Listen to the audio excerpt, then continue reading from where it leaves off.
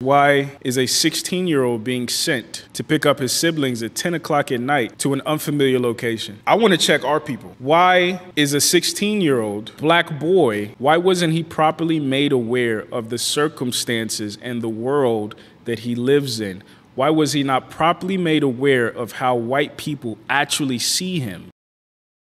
I ground this conversation, or at least my understanding of this conversation, through my understanding of blackness. And recently, a young man was shot for being black. I'm a young man. I used to be a younger man. And I want to play this video, and I want to help frame this the way that I understand it. Folks, protesters in Kansas City have repeatedly gone to a neighborhood where a black honor student and talented musician, Ralph Yarl, was shot by a white homeowner as he went to the wrong house to pick up his siblings. Protests surrounding the event included several hundred individuals demanding the homeowner be charged and signs stating ringing a doorbell is not a crime and the shooter should do time. Again, the 16-year-old has been hospitalized. Social media, they posted photos of him on social media in the hospital there as he is fighting to survive. He was trying to collect his younger twin brothers from their friend's home. This took place on Thursday when he rang the doorbell of the wrong house and unknowingly went to the incorrect address, Northeast 115th Street instead of Northeast 115th Terrace. The white homeowner is in his 80s, according to the Kansas City Defender, officially injured Yarl. He shot Yarl once in the head as they opened the door, and again in the chest when Yarl was on the ground. Yarl searched for help from three neighbors who refused to open the door until one opened the door, but only helped after Yarl was told to put his hands up and lay face down. That's when he lost consciousness.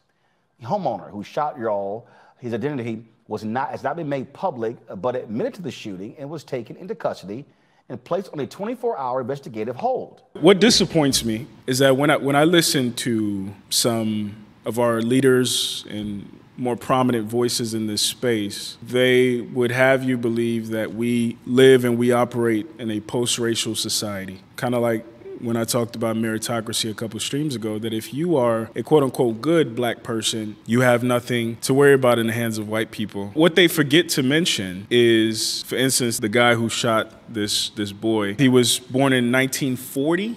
In the 1940s. So anybody in their 80s, I'm sorry, not 60s, 80s, anybody in their 80s was around before the civil rights era, during the civil rights era, after the civil rights era. And just like we talk about black trauma not leaving in a couple years or in a couple decades, white supremacy does not leave overnight either. And there's no amount of being one of the good ones that helps you. I expected leaders in this very black space to be giving the lesson of, yes, talk to the police with respect. Yes, talk to white people with respect. Yes, articulate yourself, pull up your pants, but still understand how they see you. I know for a fact, the fact that I wear glasses makes white people a bit more comfortable. The fact that I'm a bit more articulate than the average bear makes white people just a bit more comfortable. Therefore, it tells me that their baseline is a certain expectation of me. This is the kind of game that our young boys deserve. This is the type of game that our young boys should be getting, as opposed to naively sending them out into the world and thinking they can be white for all intents and purposes. So with this particular case, if this white guy gets life, he's gonna end up spending what, 4 years, 5 years in prison? He's already in his 80s. It doesn't mean shit. What I want it to mean for us, it's time that we prioritize proactivity over reactivity. It's time that we prioritize foresight over hindsight. And a lot of us, unfortunately, have become accustomed, and our community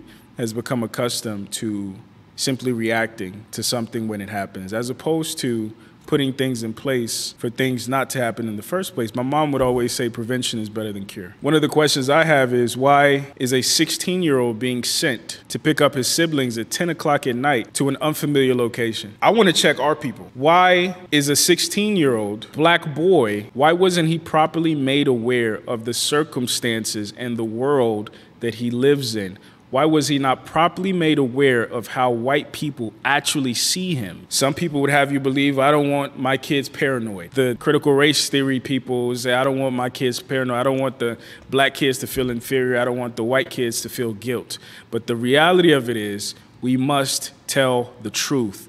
And the truth is, white people have to be biased against us. They did a study recently, and they gathered a group of some of the good white people, the liberals, freedom fighters, the ones who show up with running shoes to protests, and they flashed images in front of their face, random images, and they wanted to monitor their brain's responses to these images. Even the good ones, when they were shown a picture of a black male, their autonomic response was triggered. That fight or flight reflex was automatically triggered. So what does that tell me? It is a baked-in implicit bias. We could talk about Birth of a Nation. We can talk about the fact that, you Google 3 white teens right now, you're gonna see a picture of 3 white dudes holding hands or something. You Google 3 black teens, you're gonna see mugshots. It is baked into our consciousness as Americans to think black criminal, black dangerous. You see a black boy, he looks larger than he actually is. He looks older than he actually is. This is game we need to be telling our boys. This is game we need to be telling our girls. We shouldn't be waiting until the world shows us what it really is before we react. Again, we talk about, women saying, I should be able to, go outside butt naked and nothing should happen to me. In a perfect world, yes. This ain't a perfect world.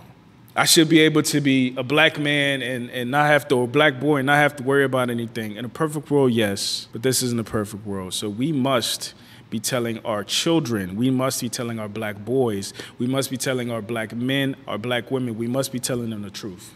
Because we must be dealing with how shit is, not what shit looks like. I think that's the L black men have to take. I don't know the situation of his family, whether he has a father in his life or not, but I maintain the position that women's job is to teach children why to survive. Men's job is to teach children how to survive, I'm sorry. So some of those hard truths, it needs to come from a man. Because in order for us to protect or provide worth a damn, we have to be kind of pessimistic. We have to kind of expect the worst, right? To prevent the worst from happening. So one of the consequences of the men being taken out of the home, or the men being incentivized out of the home, our community is less proactive and it's more reactive.